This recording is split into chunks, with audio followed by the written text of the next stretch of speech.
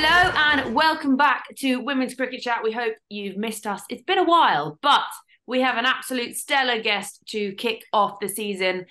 Myself, Georgie, and Alex are very happy to say we are joined by the wonderful Ellie Threlkeld. Hello to you. Hello, guys. Thanks for having me. Pleasure to be here. No, absolutely buzzing. I feel like it's one of those ones we've been trying to sort for a long time, and you cricketers are just very, very busy, while the rest of us are just sat on the floor in their living rooms, as anyone watching on the video can probably see. But yeah, season's over for you now, and what a fine, mighty fine end to the season it was for you. I mean, how did it feel to finish off the season with a century? Yeah, it was pretty special to be honest. I think more so getting a win for Shawsey's final game. I think that was something that obviously was motivating us all. But yeah, to contribute and to hit my first 100 at Old Trafford was pretty special. And what was it that clicked that day? Because it just looked like you were just seeing it like a beach ball and just loving life, or was it sort of end of season, right? This is the one now. Yeah, I don't know really. I think I've felt pretty good with the bat for a couple of months. I just feel like yeah, just not quite got going in some games, and yeah, the season's felt quite bitty and a little bit of like obviously a lot of rain around, and just felt like I've struggled to personally just get going and get a bit of momentum really. So yeah, it felt like almost a long time coming. I feel like I've worked really hard on my batting. But yeah, to do it in the final game was pretty special. But now I just wanted the season to carry on and didn't want it to finish. So yeah, it was bittersweet really. And rain in Manchester, what are you on about? Never. I know. Honestly, I didn't play a game of cricket for a whole month, so like July was just rained off. So that's the first time I've ever experienced that in a cricket season. But yeah, it's mad. And obviously, with the weather being such a factor when you play cricket, how hard is it for you, or how difficult do you find it when you have those periods of time where it, chucks it down with rain for a month, and then all of a sudden we've got glorious sunshine, and then you're sort of having to get back into that mode of I've got to score some runs, I've got to take some catches down the leg side, all that fun stuff as a wicketkeeper. Yeah, I think it's tough to be honest. I think we just spoke a lot about trying to make the best out of bad situations. So when it's raining, like yes, we might be indoors, but can we use that time to get better as cricketers and then use that time well, and then when we need to be ready, we are ready. And yeah, I guess the other side of it's just making sure your mindset's right when you need to be on, you're on, and then when you are off, you can relax and do what you want, really. And you mentioned this being quite a bitty season. It's also been quite an up and down season for Thunder as well, hasn't it? Obviously,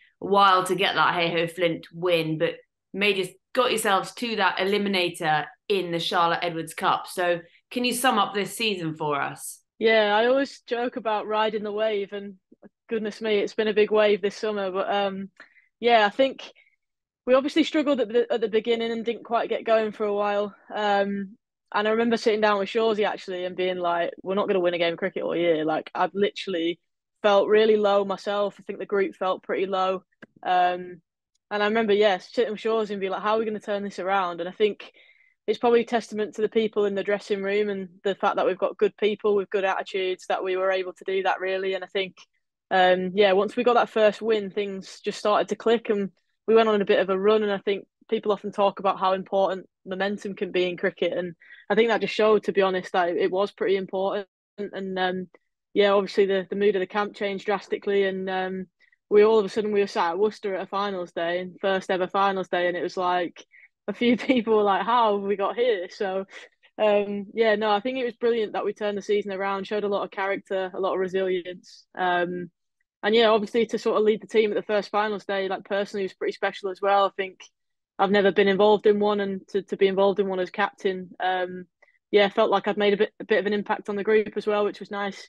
And we came pretty close to Vipers in the semi as well, which was good. I think shows that we're competing against the bigger teams. And then yeah, obviously didn't finish quite as strong either in the 50 over comp. But I think the story of our season is basically we're not doing our skills for long enough in 50 over cricket really. So I guess the team's really young, got loads of potential, and we've showed really like good glimpses of some really good cricket. We just need to do it for longer. So I think that's definitely something we'll try and take into next year and work hard on over the winter. And obviously, being captain, when you do have those low moments, how do you motivate the team and make sure they are performing to their best? I think it's just doing everything I can in my control, really. So I think, obviously, I was feeling pretty down, but I would never let that show to the group. And I think every day I came in with a smile on my face and was checking in on everybody else, making sure everyone was all right, and trying to bring as much energy and like positivity to the group as I possibly could, really.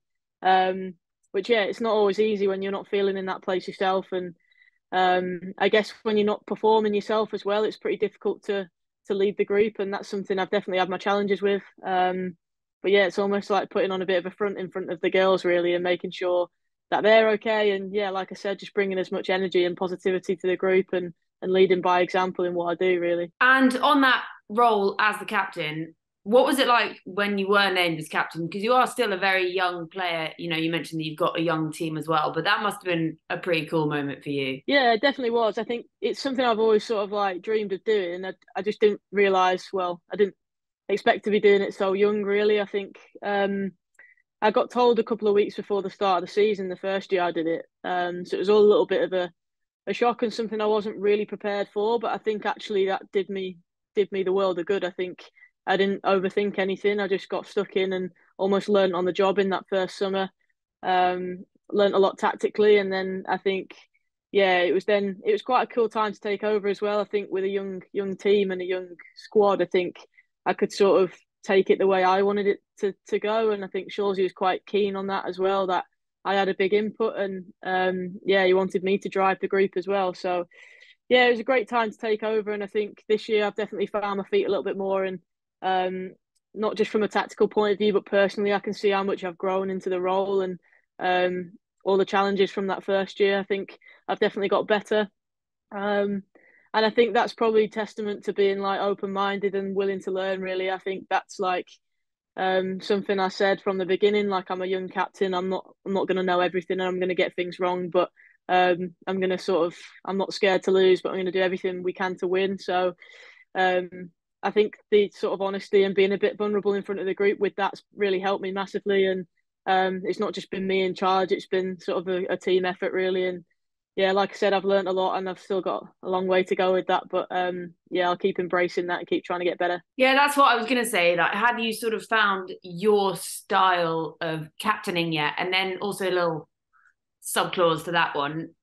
Do you find it difficult to captain and keep and bat all at the same time? Because sometimes they talk about it being harder for the keeper. They're having to, you're almost running length to go and see the bowler all the time. Yeah, I think I've definitely like found my way of leading now. I think at the beginning I was looking at sort of the leaders who I think have been influential on me in my life and trying to be like them. But actually, I think this year I've just tried to be myself, and I think that sort of authenticity is massive. And yeah, I've just found my own way of doing things, and that's maybe taking the best bits out of everything I've seen from different people, and adding that to sort of my personality. And I think that's working a lot better for me. And yeah, I think we did like a personality profiling thing, and that was really helpful for me to sort of get to know myself a bit better, but also to get to know the group better. And that was really helpful because I think it sort of highlighted that like my biggest strength as a person, which is being pretty people orientated, and trying to please people and wanting everyone to get along and stuff, can actually be my biggest weakness at times. And when you're in a leadership role and you're captain, you're gonna have some honest and tough conversations with people, and that was the bit I found really challenging. And I've sort of navigated my own way of doing that now. And so yeah, that sort of get to knowing each other as a group really helped me.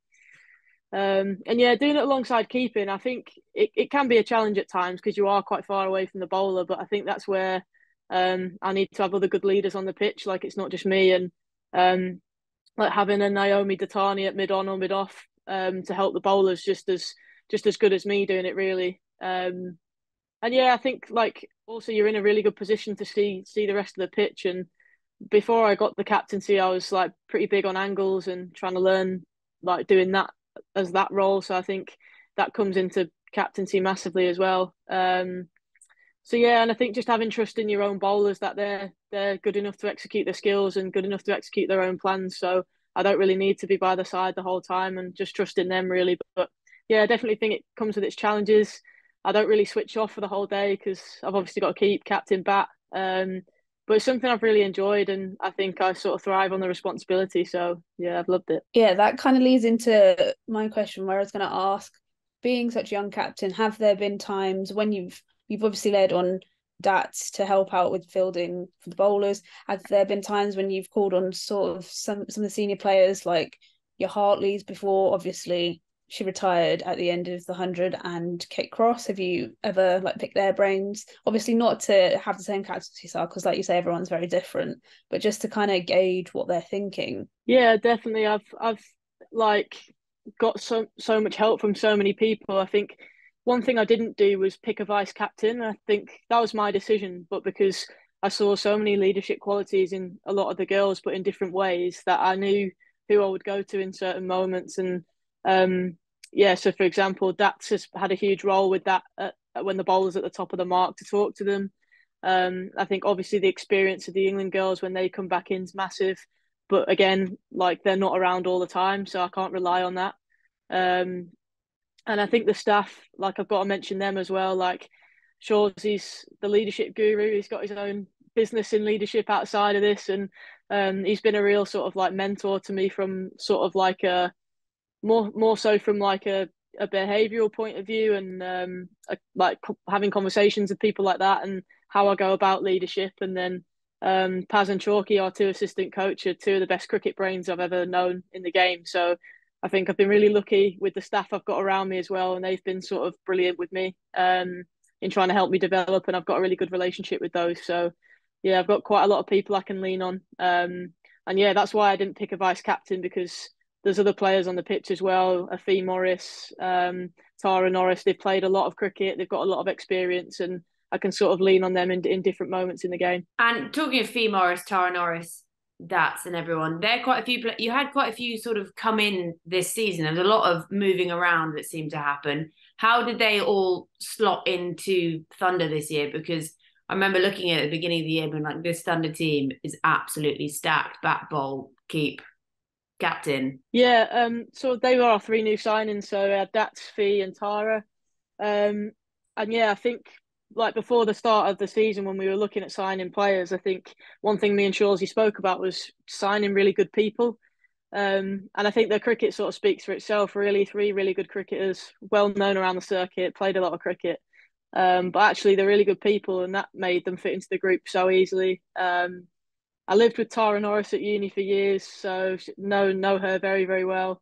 Didn't really know Dats or Fee too well before the start, and just obviously got a great reputation because they're great people. So yeah, they fit in really well, and actually they've added sort of not just cricket experience, but like obviously they're a little bit older as well, so they've really helped with the maturity of the group as well.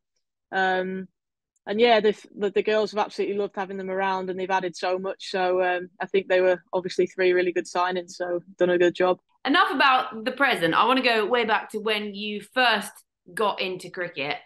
How did it all start for you? Because I understand you were also keen on football. Yeah, so I've got an older brother, and my older brother was gutted when they found out that my mum and dad were having a girl, not a boy, because he wanted a boy so he could play football and cricket with them. But I think like obviously it didn't matter in the end. So yeah, he's been like a huge influence on how I got into both cricket and football. Just grew up copying him really. Went down to the local club at Rainford, near where I live, and sort of just picked a bat up and a ball watching him play. But to be honest, growing up, I was always more football than cricket the whole time. And yeah, it just so happened that cricket was going a little bit better for me, and sort of in England programs and stuff growing up. So I think with that, I then missed a lot of football and was getting sidelined quite a little bit. And yeah, ended up sort of finishing my career at Liverpool with like not really playing and just being on the sidelines a lot of the time. And obviously, when you're training 3 times a week to not play, it can help you sort of quickly start not enjoying the game. So yeah, I then sort of moved to Wigan Athletic, and then my cricket started going a bit more seriously, and ended up at Loughborough Uni. Because at that point, women's cricket wasn't professional, so I had to make a decision of what I wanted to do, and at this point wanted to play cricket really. So went to Loughborough as part of their MCCU program, which allowed you to sort of train and play as a professional cricketer and study at the same time. Applied for loads of different degrees there because I didn't really know what I wanted to do academically. Just wanted to go to Loughborough, so ended up doing a psychology degree there. Oh, I'd never. all the best people do psychology degrees, and all the best people never use them. I mean, you might have used yours more than I have, but I couldn't tell you a thing. Yeah, so I ended up doing that, and I never studied it before in my life, and I've ended up using it quite a bit. So I went on to do a sports psych masters, and I'm currently doing my qualification in sport and exercise psychology, so like the stage 2 with the BPS, which is like loads of applied practice stuff. So Well, I that am puts using me it sort of to shame, doesn't alongside. it? So I ended up really enjoying it and using it, which was cool. So yeah, unfortunately not allowed to play footy anymore, but obviously within that, I think pretty much straight out of uni, I ended up in a professional contract. So the timing of that couldn't have been better, really. And yeah, that's been me ever since, really. So I've been full time since 2020, I think. And yeah, sort of doing some sports psych stuff on the side. And do you ever talk to players that are a bit older and they'd be like, you don't know how hard it's been, you know, you sort of come out of uni, go straight into that pro contract. Do you ever look at them or speak to them and think, wow, they had to try and do so many different things at once? Is it sort of like, I'm really lucky in this age, or it's more just celebration of how far the game has come? A little bit of both, to be honest. I think like I don't really have those conversations, but I think I was playing like open age cricket for Lancashire women from a really young age, so I have sort of seen both sides of it. I think I was lucky enough to obviously come out of uni into a pro contract, which wasn't around for them, but I was around a little bit in the days when that wasn't a thing, and there was no training, and you were just expected to turn up and play for Lancashire on a random Sunday and do well. And it was like I've been around in those days where there was literally no program at all. So yeah, times have changed really, really quickly. And yeah, I guess it's probably going to keep going that way, which is really exciting. And yeah, I just feel pretty like fortunate and lucky to be where I am now, really. And Alex sent me this video earlier. So have you ever looked at that England Euros winning thing and be like, wow, I wonder if I'd stuck with football, or you're pretty happy with your cricket these days? Yeah, I'm definitely really happy with my cricket. I think like I always believe like everything happens for a reason and stuff like that. And I do miss playing football a little bit. But yeah, like I've had a pretty special career with loads of opportunities to travel the world and to play alongside and meet some incredible people within cricket. So I wouldn't change it for the world. But I think yeah, I obviously do miss football a little bit. Actually asked could I play a couple of games in the off season, and I just got shot down straight away. Our physio was like, Ellie, would you see Keaton Jennings going to play football in the off season? And I was like, no, probably not. Sorry. And you know who ruined all that for everyone was when all the England men used to get injured warming up playing football before all their games. And it used to happen so often. It'd be like, oh, he's not playing. He got injured playing football in the warm up. It's because boys all think they're really, really good at football. So then they all got too into it. That's my theory. We can blame them. But on the cricket side of things, have you always been a keeper, or where did that come from? I actually used to bowl, so I used to like open the bowling probably under 11s, 12s, 13s, and then I think maybe at under 14s I started keeping. Um, and yeah, I did it because we used to go to Malvern College in the summer, and I used to spend my whole summer holidays there at that age. I used to go with every single age group and spend the whole summer playing there. And the keeper got injured, so I had a little bit of a go and was all right. But then I think because my brother was always a wicket keeper, and actually the fact that you were always involved, I just loved it, and I was like, oh, like this is me. So yeah, after that, really, I just sort of carried on training, and then I think it's sort of something I was naturally better at than batting. So yeah, like don't get me wrong, I've worked really hard, but I think the gains were bigger in that than they were my batting. So yeah, I seemed to progress pretty quick, and that was then what I was picked for in sort of like England stuff from then onwards, really. And obviously, in that little feature you did with Lauren Hemp, you talked about making the decision to choose between football and cricket and ultimately deciding to choose cricket. How hard of a decision was that? I think what our listeners really want to know is how good is Hempo's batting technique? It was funny actually. We went to Sixers in Manchester, and she put it on like expert, and I couldn't hit the ball, and then she went in, and I didn't realize this at the time. She put it on beginner, and she starts whacking it. So I looked rubbish on the video, so it wasn't ideal. But yeah, no, it was a pretty tough decision to leave Liverpool. I think so. I'd grown up there, played through the whole age groups, and I was in my last year of under 18s at this point. But like, my family are massive Liverpool fans. I've always been a massive Liverpool fan. So to play there as a kid was like so special, and it was all I ever wanted to do, really. So to leave there was actually a really tough decision, but I think I knew it was the right decision. I think so at the end of that year, I'd have either got a reserve contract or I wouldn't. But I think the fact that I'd been on the sidelines most of that year and I'd missed every other weekend with an England camp in Loughborough and I'd missed loads of training, and I just think at that point my cricket career was doing well. So I knew that it was the right decision for me to have a future in one of the sports. But I think I was gutted to leave the club I've always grown up and supported and always wanted to play for, really. But then I moved to Wigan Athletic and had a couple of seasons there. And that was one of the best things I ever did, to be honest. I think they were in a bit of a low league, so it was just slightly more relaxed. Didn't train quite as much, and would get 90 minutes every weekend when I played, around a really good set of girls and great setup and coaching staff and stuff. So I started to really enjoy my football again when I moved there, and had a really good few years there. So as much as it was a difficult decision, I think it was definitely the right one. What position were you? I played centre half all the way through at Liverpool, and then when I moved to Wigan, I turned up on the first day, and I told him I played on the left wing because I was a bit bored playing in defence and wanted to play a bit higher at the field. And it was really funny actually because the head coach there, his daughter played at Liverpool with me the whole way through, so he knew who I was and had come and watch me every weekend. And he was like, "Ellie, you don't play on the left wing," and I was like, "Oh no, he knows who I am." He's like, "Oh, you play with Lou, my daughter at Liverpool. Like, I come watch every weekend." And I was like, "Oh no." I was like, "I'd love to play on the left wing though, Andy, please." That's so funny. I love that you're like, I'm just going to push my luck. And then by chance, you get the one dad that has come to watch every single week. I know. Hilarious. I know. Do you find that there's any sort of transferable skills between your football and your cricket?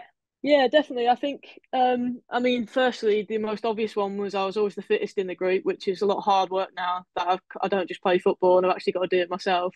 Um, but yeah, definitely. I think I always say this about kids getting into sport. I think like sport teaches you so much, and I think it doesn't matter what sport you're in, it just teaches you to be a good teammate, like hard work, resilience, all the things that you learn through sport. It doesn't matter what sport you play, it teaches you the same things. And I think actually sometimes being in a football dressing room when it's a little bit harsher sometimes and people say how it is, and it's a little bit of a different environment. I think it's helped me a lot because I think I'm a lot more sort of resilient and a bit more mentally tough from that experience. But yeah, I think like I said, any sport I think it's got key transferable skills, and I think actually I've learned so much from my cricket that if I went and did anything else in life, I think a lot of the stuff I've learned through cricket, especially leadership stuff like that, like how to be a good person and communicate with people, I think that'll be massive in the rest of my life.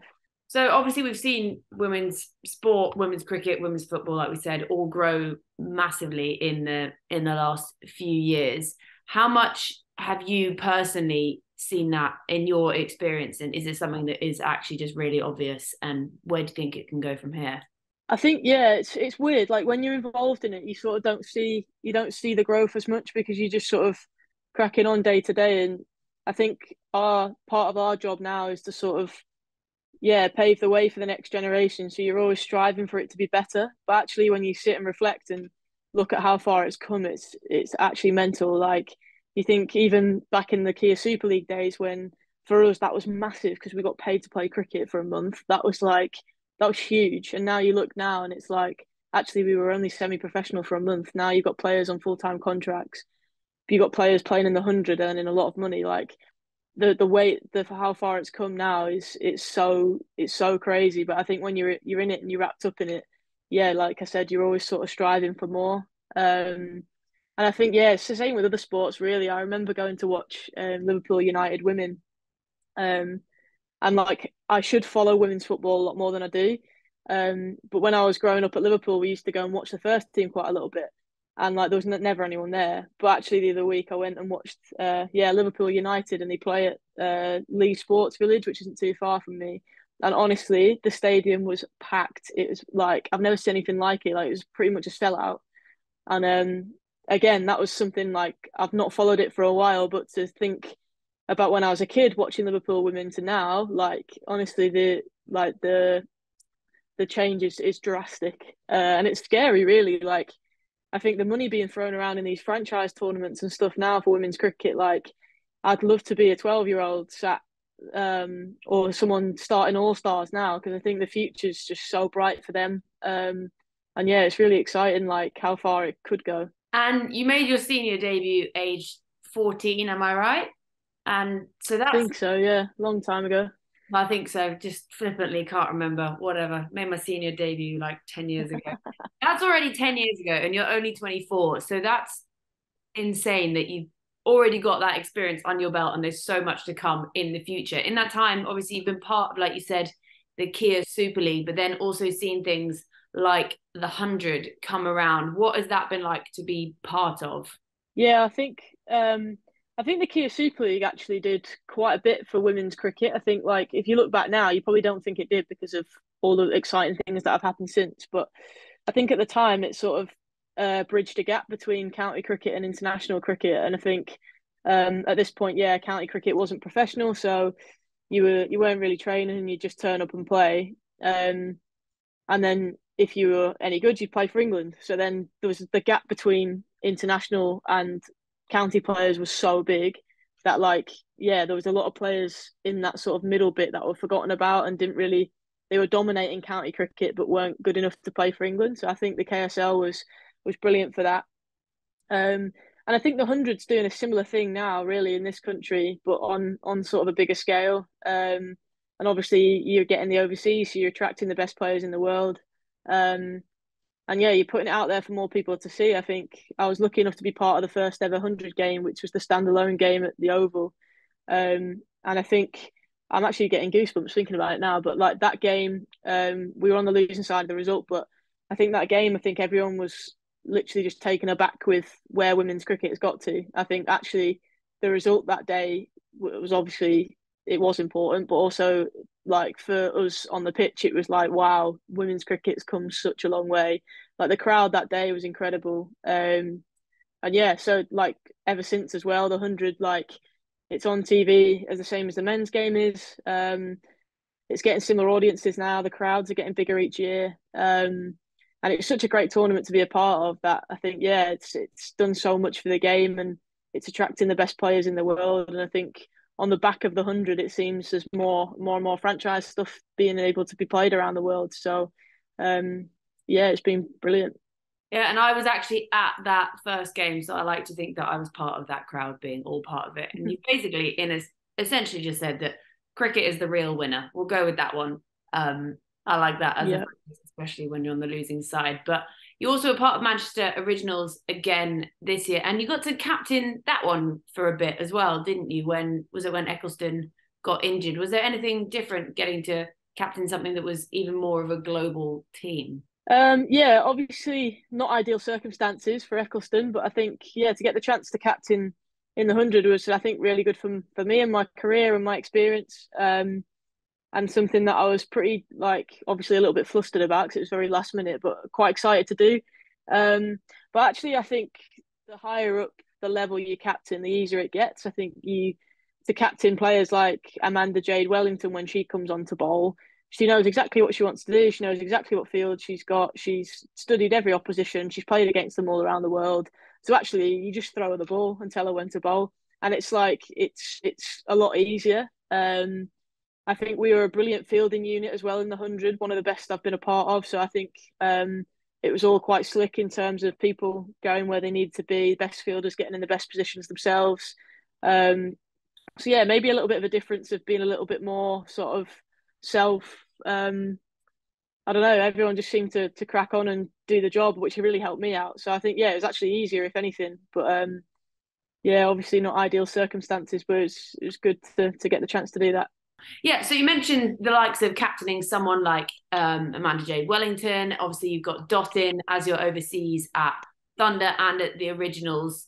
Would you want to go and join any of these sort of overseas franchises, like the likes of heading down under or going to the WPL, getting involved in things like Fair Break? How much does that appeal to you to be able to just travel around the world playing cricket? Yeah, I'd absolutely love to. I think yeah, that's what I want to do really. I think sounds quite appealing, that, doesn't it? Going following the sun and playing a bit of cricket and earning a lot of money. So yeah, obviously my priorities will always lie with Thunder.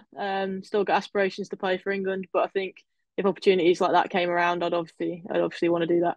And on the topic of England, in 2021, you went down under with the England A team playing England A, Australia A's version of the Ashes. Tell us what that was like, and what was it like to play not just one match, but all six?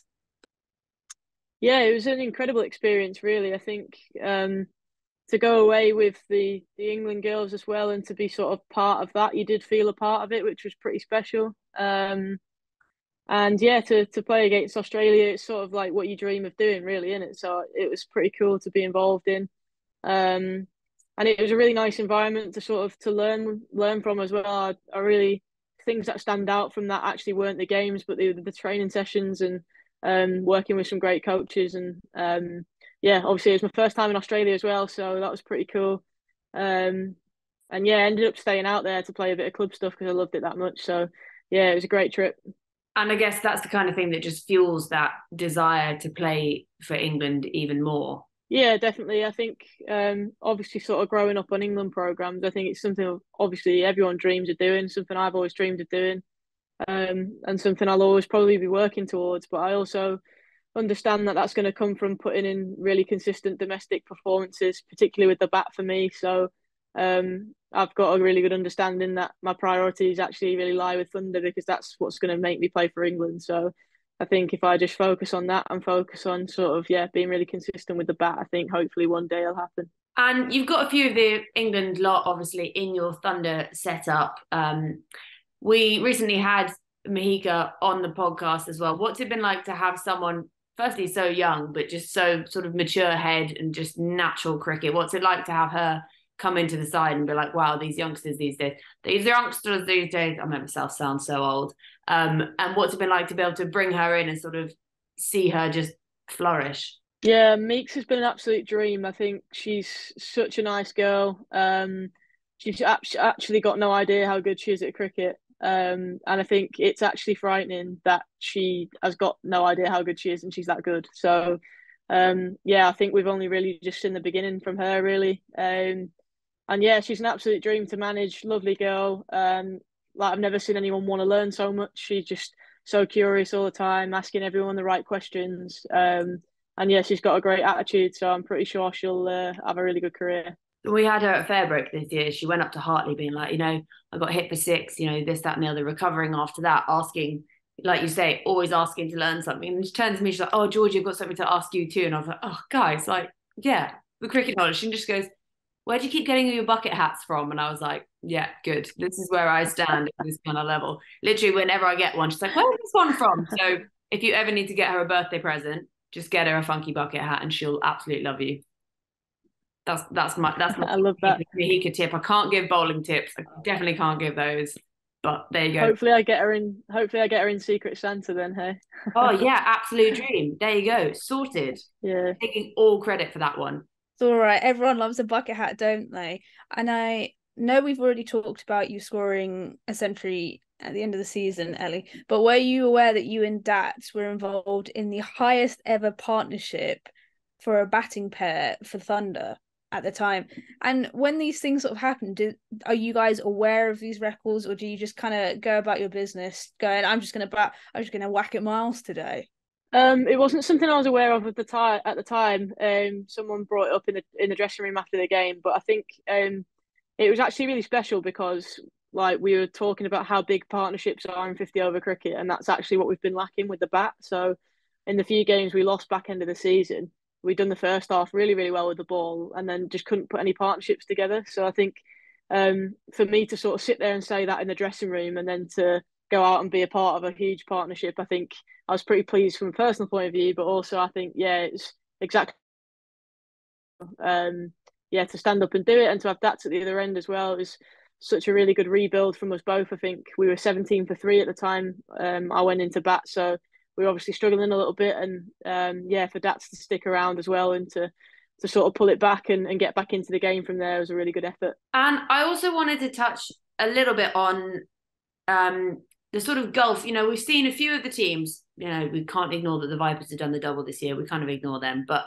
there might have been more of a gulf between some of the teams before. Do you think that the regional teams are getting closer all in level and it is sort of anyone's game on anyone's day now? Yeah, I do. I think the reason for that as well is that the domestic players are getting better and the squad players are getting better. So I think previously teams would have a top 5, for example, and if you got through that top 5, then you're pretty sure you're probably going to win the game or do all right. But I think you're now seeing really, really often batters 5, 6, 7, 8 who are pretty young, to be honest, winning games of cricket for the region. And I think that shows how much a full-time programme can do for a young cricketer. And yeah, you see it with the ball as well, a youngster coming on and taking poles, which is brilliant. I think it's not just the same names anymore. We're seeing more and more young players come through, and different players like sticking the hand up really. Other than the likes of probably Georgia Adams, who's had a sensational year, I think like you're seeing loads of different names winning games for the team. And I think that's something I've been really pleased to see at Thunder as well. Like, we probably could have had a better season, but actually, if you look at who's contributed in the games we've won, it's been different people each time. We've had a few youngsters come through. Liv Bell, our academy spinner, has had a great year. I really like her and her attitude, the way she's gone about her cricket. So that's really exciting for us as well, that we're producing players as well. So I think the regional structure is definitely doing good things. And obviously with the announcement yesterday that the ECB are pledging to put more money into women's cricket and the regional setup, you might have even seen Georgie yesterday on Sky Sports discussing it. If not, I'm sure she'll send you a video.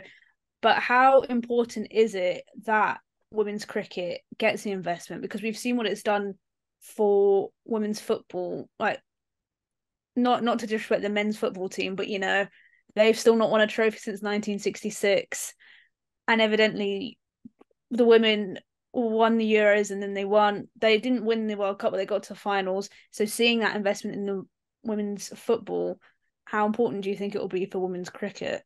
Yeah, I think it'd be massive. I think like at the minute we're still at a stage where we've not got fully professional squads, and I think like we've still got girls who are working shifts at McDonald's or in petrol stations and then coming to training. And I think to expect to get the best out of that athlete when that's their circumstance is pretty unrealistic, really. And like I've just mentioned about, like, you're seeing the results of full-time like training coming off in games. So I think it's a no-brainer for me to sort of make the squads fully professional. It just allows people to put that more time into the cricket and be full time with cricket and not have as much going on, and invest more time and put the all into cricket to try and make a career. And I'm aware we don't want to keep you all easing because you need to pack to go to Ibiza. Obviously, you got to get your Ibiza Crocs packed and your matching outfits and all of those kind of things. But I just wanted to touch on Lancashire as a club. Like, the men's alongside the women do a really, really good job of aligning the two, the men's and the women's. Is that something that they're really committed to? Because it does come through so well, all the stuff on Lancs TV, and sometimes like we've seen videos of Eccles bowling at the Lancashire men in the nets and that kind of thing. How good does it seem to you that they are at sort of aligning the two teams and making them sort of one overarching club? Yeah, they've been so brilliant with that. I think they're literally doing all they can. I can't fault any of their efforts. It's been amazing, really. I think Daniel Gidney, the CEO at Lancashire, is like really, really committed into developing the women's game as well. I think Mark Chilton, the director of cricket, has been sort of in and around the Lancashire Academy when a few of us were on the Lancs Academy as girls. So I think he's sort of been invested in the women's game for a long time. I think the media team particularly have been unbelievable in sort of making sure we're well covered, and things are going out on social media all the time, and the Lancs TV stuff is like our stream's probably the best in the country. Like I think Sky Sports tried to steal it a few times as well, which probably shows the quality of it. So yeah, I think even like the pre-season tours, stuff like that, they're literally doing all they can. So I think yeah, I couldn't be asking any more of them really. And it's I think we're really lucky as a club to have sort of their backing and their investment. That seems like a pretty nice note to sort of end things there on. Basically, big up Lancs. Everyone else should be copying exactly what they're doing. But we always like to round off with just sort of some quick fire questions before, obviously, you go and pack and get yourself ready for Ibiza. So one we like to always go for is, what is your favourite item at a traditional cricket tee? I've not had one for years because of COVID. I would probably say a prawn mayonnaise sandwich. If they've got prawn mayo sandwiches, it's a posh club and it's a good cricket tee, I reckon. Nice. Good choice, actually. Yeah, I rate that. Yeah, we've not had that one. That's such a staple. How have we not had that? Such a staple. Alex. Favourite sledge, either that you've said or someone said to you? Favourite sledge. Do you know what was hilarious? So I was playing, when we played against Storm the other day, we literally needed like 12 to win with like 5 wickets down. And someone on the boundary, so not even in the ring, someone on the boundary is counting my dot balls. And like it was hilarious because I didn't know whether she was like being serious or not because we were literally about to win the game. But yeah, I think that's quite a good one because it just like properly winds me up when I'm batting. But I was laughing. No, that's fun. I like that. Last TV show you binge watched? I actually recently rewatched Gossip Girl. Oh my God. Nice. Yeah, great show. Easy watching. Don't watch the new ones. They're terrible. Yeah, they don't look brilliant. No, they're terrible. Hours of my life I'm never getting back. Go to drink on a night out. Water because I'm an athlete. No, probably like a bottle of Corona or a gin and tonic. Nice. Favorite Disney character? Oh, I'm not a massive Disney fan, to be fair. That's fair. Yeah, I don't know. I'll let you off. It's okay. I mean, I don't even think it's Disney, but I'm 100% think mine is Shrek. Okay, yeah, I can get on board with that. Disney. I just love someone once told me that I was Princess Fiona, and they didn't then specify if that was ogre Princess Fiona or normal human one. So I can't decide if they told me I was an ogre or not. But this isn't. Yes. Is Lion King a Disney film? Yes. Oh, I like the Lion King. I'd be the lion. Okay, cool. Yeah. That doesn't really narrow it down for characters. It's quite a lot of lions in there, but you can be them all. You can just be all the lions. Tea or coffee? Fair. What do you got? Are you like an oat milk? Are you an oat milker? Oat milk latte? I actually drink it black, but partial to an oat flat white as well. Don't mind one of them. Everyone is, aren't they? Because it's creamier, everyone. Yeah. It's quite mainstream, but I can get on board with it. Yeah, I'm a black coffee person, and everyone's like, we can only go here because they do this, and I'm like, it's black coffee wherever it is. It's all the same. Yeah. Favorite holiday destination? The place I've ever been was Melbourne in Australia, but I've been on quite a few family holidays to Mallorca, and that's probably my favourite place in the world. To be fair, I know I've just given you 3 answers, but I also really like Anglesey in Wales. Love taking my dog to the beach in Anglesey. It's probably my favourite. Nice. What's your go-to order when you go for a Deliveroo? Oh, Wagamama's. Yeah, everyone. I spend the summer eating Wagamama's and Nando's on Deliveroo. Nice. And what spice level on your Nando's? Medium. Oh, okay, that's acceptable. If you get lemon and herbs, all right. If you're getting plain or like weak, it's not for you. Don't tell me you get plain, Georgie. I actually used to find ketchup spicy. So. Oh dear. Oh wow. Yeah. Favorite person you've ever got out or hit for 6? Oh, it's quite a tough question that when you don't hit 6s. I remember taking a pretty decent catch when Elise Perry was batting in the 100. And it's a pretty big wicket in the game, and she's obviously a bit of a goat, so I'll probably say that. Yeah. If not cricket, what would you want to do? Literally any job in the world. You could be the Prime Minister if you fancied it. I definitely think still sport. I'd want to play footy or something, or I always think when I was at Loughborough, I always like really wanted to be a sprinter, but I'm like one of the slowest people in the team. But like if I was quick, I'd like love that. Just like lifting big in the gym and only having to ever run 100 meters. I think that's for me. I also think it's because they all have like a real, I don't want to use the word swag, but they do, don't they? They've all got like a real, Yeah. and I'm just not that cool, but I think there's something about sprinters as well. Like Richardson is so cool, but also terrifying. Yeah. Cats or dogs? Oh, dogs. Phew, I was going to have to delete the whole recording otherwise. It has a dog. She has a pet dog, man. You know what? Yeah. Some people have one dog and like 12 cats. You never know. Cats are just weird, one man. dog. Yeah. I'm not a cat fan. Favorite place you've ever played cricket? India. Ooh, nice. Yeah. And what would be your dream place to play? I think just because I've not been before, New Zealand, I think it looks beautiful, and somewhere I've never been, so I'd love to go and play out there. Yeah, nice. And Alex, you got any more? Favorite musician or artist? Oh, good question. I'm really into Jamie Webster at the minute. He's a Scouser. He sings, yeah, in a Scouse accent, and his music's class. So, he's a big Liverpool fan, like sings before Liverpool games and stuff. So, give him a listen if you don't know who he is. I don't. Thank me later.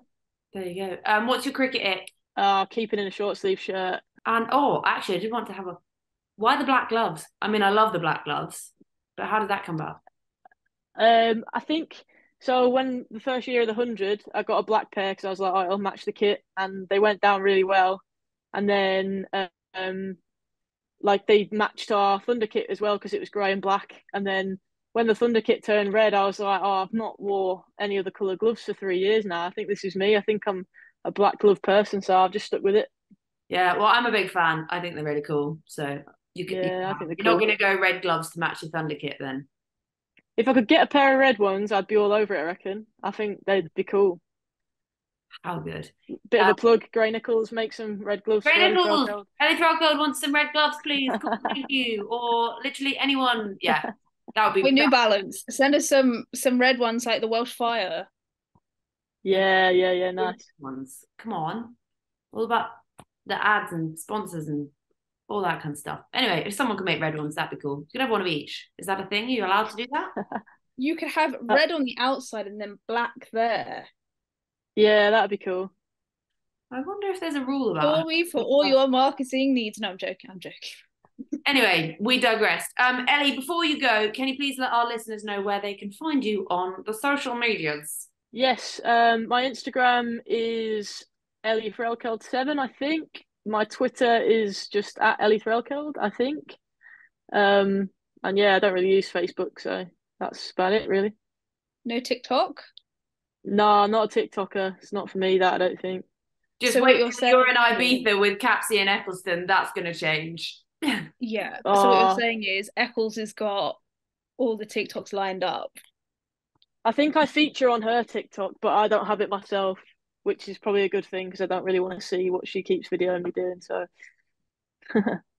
well, we won't keep you any longer from the draw of your holiday. I hope you don't have to get up to fly, but I'm also actually whatever time. I'm very jealous. Ellie Threlkeld, thank you so much for joining us on Women's Cricket Chat. It's been absolutely fab having you. Yeah, it's been a pleasure. Thanks for having me, guys. Well, enjoy your holiday, and we'll look forward to seeing what the next season brings. And the red gloves. Thank you.